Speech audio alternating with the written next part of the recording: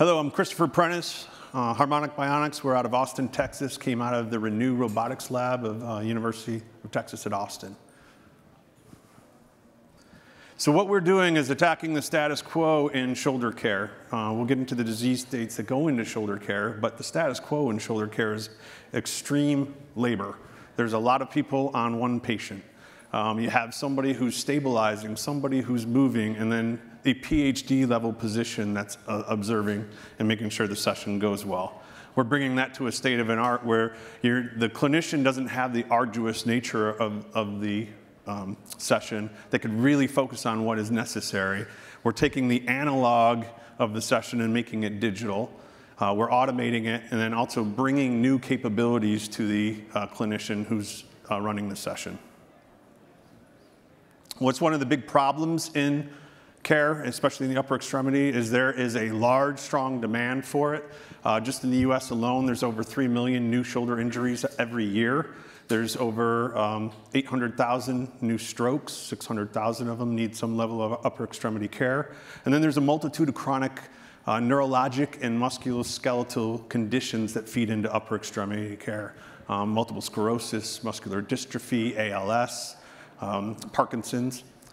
So that's a strong amount of patients going into this, while on the opposite side, the actual caregivers, the clinicians, are stressed as it is. There's not enough of them, and they have one of the highest rates of workers' comp out there. It's like heavy manufacturing rates, 20% incidence of injury every year by these clinicians.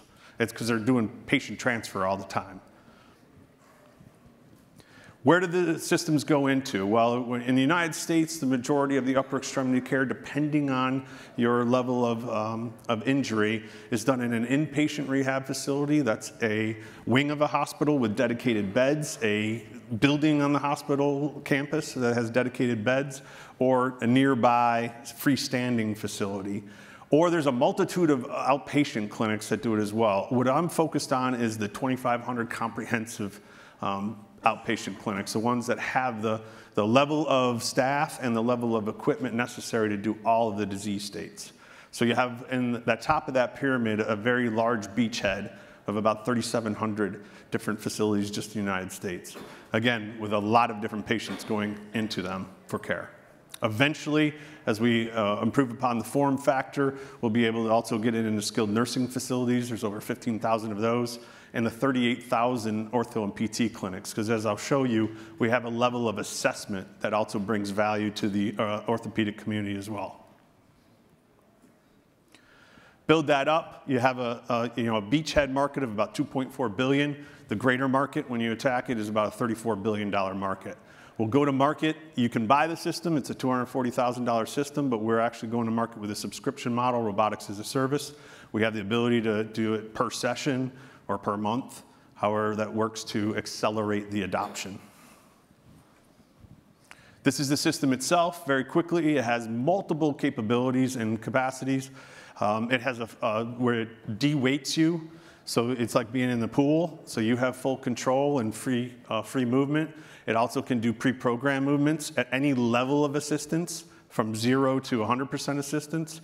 And then we bring also a new capability called bilateral sync. And this is important from especially post-stroke victims who have the ability to move on one side of their body but not the other. They become their own control. With their good arm, they control their down arm.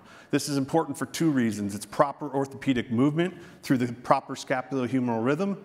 And secondly, they're actually thinking about it and trying to move, which is very important for neuroplasticity, relearning how to move. Because post-stroke, you don't have an orthopedic issue. You can't move your arm, but it's in your head. You got to learn how to use it. But the problem is you don't use your arm, it becomes an orthopedic issue. You get subluxation, and then you also maladapt, and you move wrong, and that hurts. So really quickly, this is in Brooks Rehabilitation in Jacksonville, a very good rehabilitation center.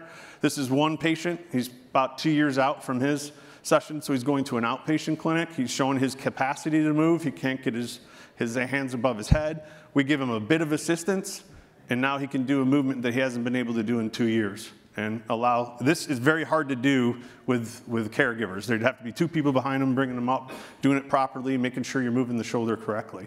So we're already enabling him to recover where he hasn't been able to before. Again, under the hood, what are we doing? We're also digital because we are getting dynamic, vibrant data sets. If you were to look at the status quo, it's moving your arm in snapshots of holding a goniometer up, which is a protractor. That's literally what's going on. They hold it up, and they take down readings, and they write them down. That's the state of the art today. We can do a very dynamic data set. We know full range of motion in all the planes of movement. We know force generation, how much actual force the patient is using. So we can even see at points in the arc is there a weakness. And this helps to inform the clinician and caregiver what should be done next. Then we have a robust ability to bring out data, the data for the patient so they're better engaged about what's going on.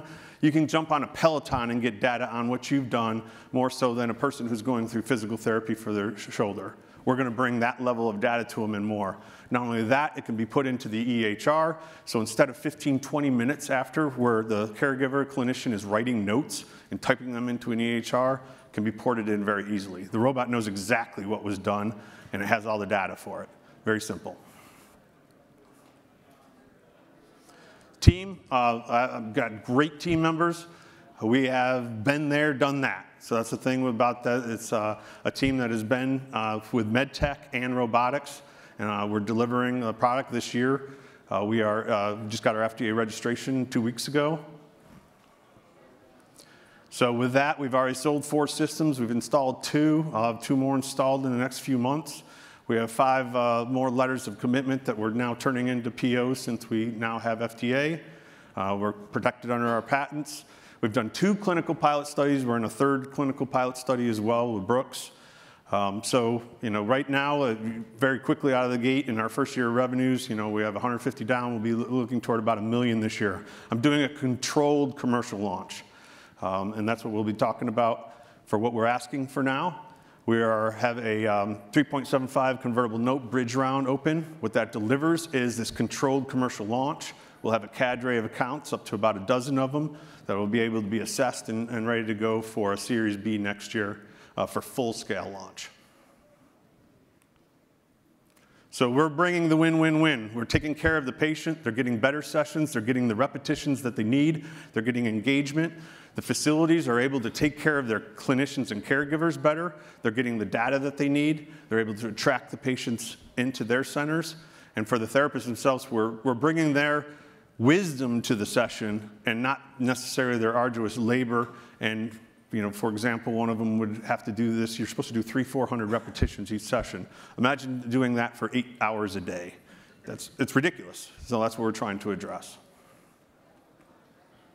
Thank you very much.